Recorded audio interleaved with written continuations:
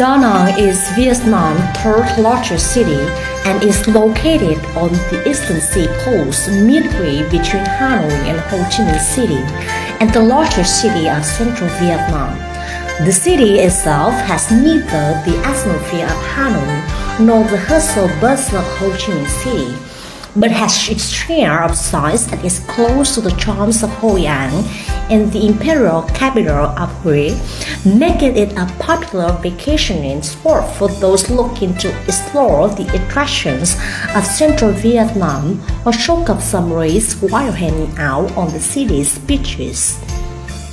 The region surrounding Da Nang, Mission Quang Nam were founded by the charm-practicing Hindus most possibly 3,000 years ago, serving as the capital city and center of Hindu Champa dynasty.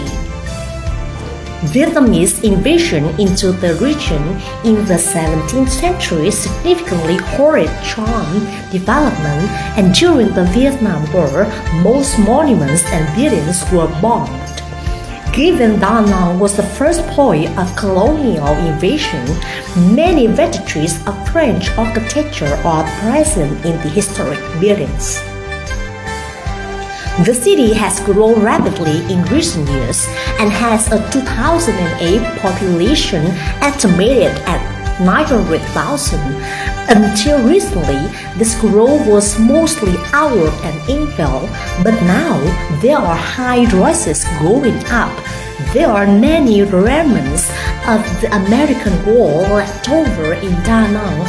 Each brick has a different builder, whether they are French, American, or Vietnamese. The city is often overlooked by tourists but is one of the most friendly to backpackers in all of Vietnam. My Beach is now home to a small community of guest house owners, marble statue shops, and other various trades. Some of the most beautiful and isolated beaches in Vietnam are found here. Among some of the friendliest people, this is a must-stop for the budget travelers. Da Nang has some of the best roads in the country.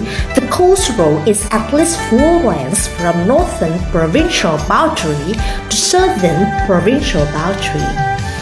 Development is visible and rapid. The city has expanded tremendously in the last 10 years, and several multi-story buildings as well as more beach resorts are under construction, and there are now at least 5 large supermarkets as well as the metro wholesaler.